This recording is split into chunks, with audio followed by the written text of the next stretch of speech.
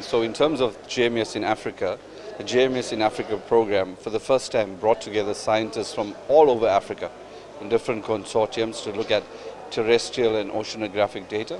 There were 12 consortia. We are fortunate that we are the head of one of them, and we are looking at oceans and coastal information. So Marcus South, as I said, is led by the CSIR, the Council for Scientific and Industrial Research in South Africa, but we cover Angola, Namibia, South Africa, Mozambique, Tanzania and Kenya in our consortium.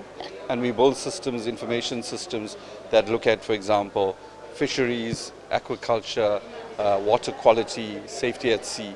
So it's essentially looking at how do we protect our oceans from illegal fishing. There's a lot of illegal organizations around the world that come into Africa's waters and basically steal our fishes. There's coral bleaching that's happening that affects tourism. There's issues around pollution that we have to monitor and safeguard as well. So the systems we build, as I say, it alerts and monitors and warns our users to protect our oceans. One of our other products that we work with a private company is to help small-scale fishermen, that have small boats, and many in Africa are small-scale farmers, to go out using an application that will warn them about whether the weather conditions are going to be safe so that they don't put themselves in danger. It warns them about where's the best zones to catch the fish, and more importantly, the price. So when they come back in their small boats, they get the best price for their products. So these are the kind of services that help poor citizens in Africa to make a better livelihood. And it's all because of the GMES in Africa program and the sponsorship by the African Union that we are able to do this.